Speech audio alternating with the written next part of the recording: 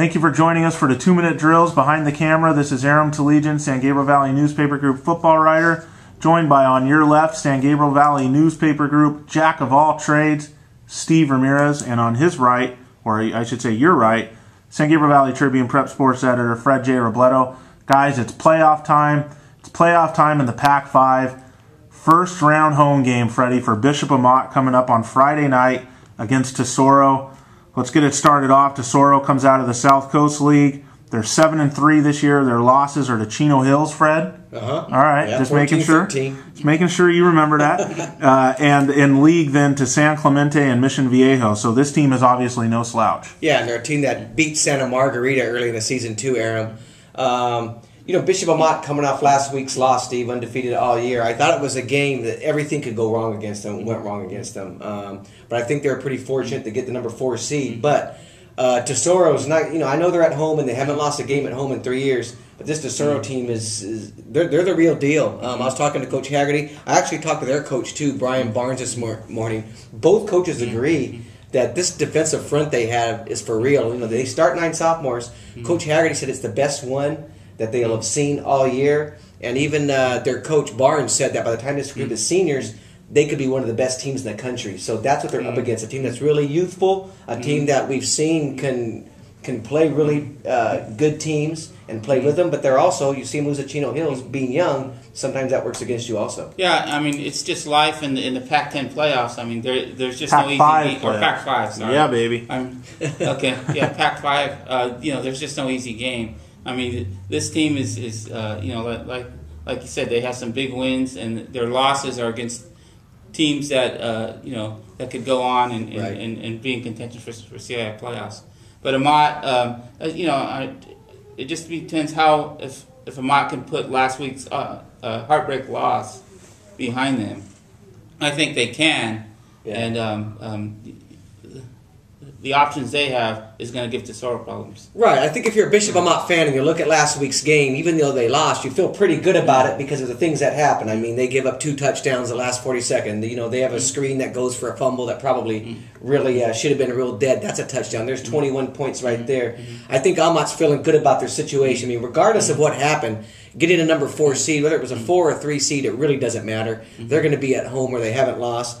And one break they're going to get, Nate Tago, one of the running backs for Tesoro, he broke his foot 2 weeks ago. He probably isn't going to play. And if you noted, they lost their last 2 games, though one of them was to powerful Mission Viejo. They played pretty tough. They also lost Brandon Cody, a fullback. He tore his ACL in Friday's loss. That's going to hurt them. Matt Adams, their quarterback, is pretty good. But they do have a guy, Sean O'Grady, a defensive end, who everybody's raving about. This guy's going to Arizona State. Right. So Bishop Amat's going to have their problems because they love to run the ball. And I think everything that they do, Steve, is designed to start with the run, opens up the passing game. If they have a defensive front this active, that could present problems. All right, let's get right into prediction, guys. And I'll start. He didn't even let you follow up, Steve. Did you have some? Aaron's going to learn something about transitioning. Well, fair enough.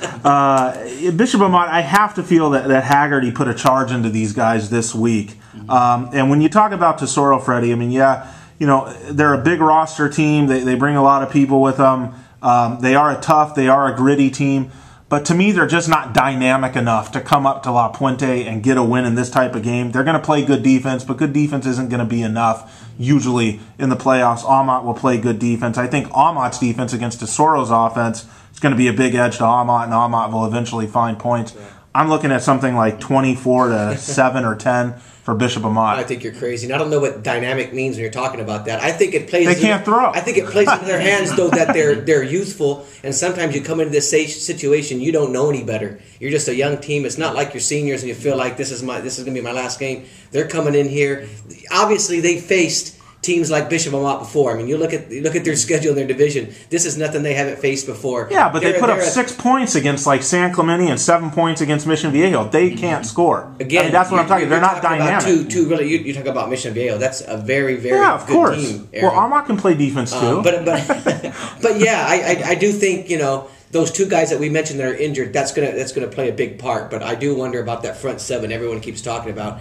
And will Jalen Moore be able to run the ball? Will he be able to pound? He's gotten 100 yards in just about every game. But what I do like is that Amat's passing game with Wallace Gonzalez and Rio, everything. No, it really is coming together despite what happened last week. Now they won't have Zachary Shea. I talked to Coach Haggerty this morning. He's going to be out another week.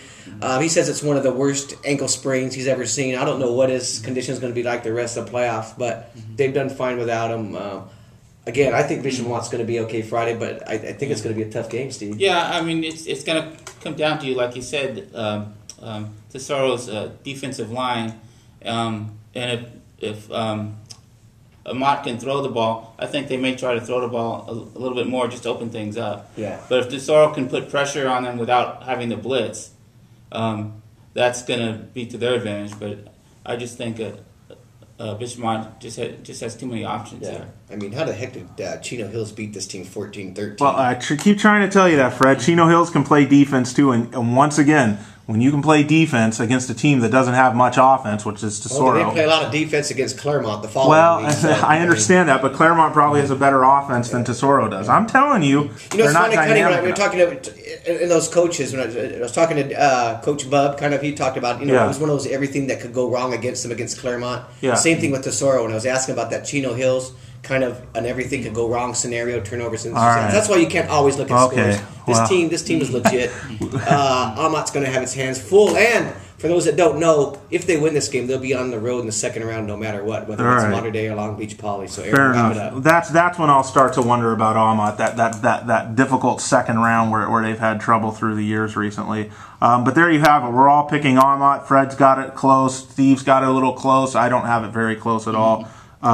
Get out there to Kiefer on Friday night. Tesoro 7-3 at Bishop Amat, the Pac-5.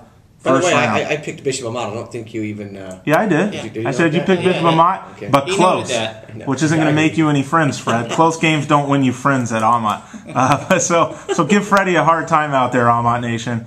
All right, enjoy the game. Like I said, Friday night at Bishop Amat, 7 o'clock kick, Pac-5 first round. 7:30. 7:30. Is it 7:30? Okay, again. 7:30. They kept the 7:30 kickoff. Fair enough. It's like how it used to be. All right, enjoy it, everybody.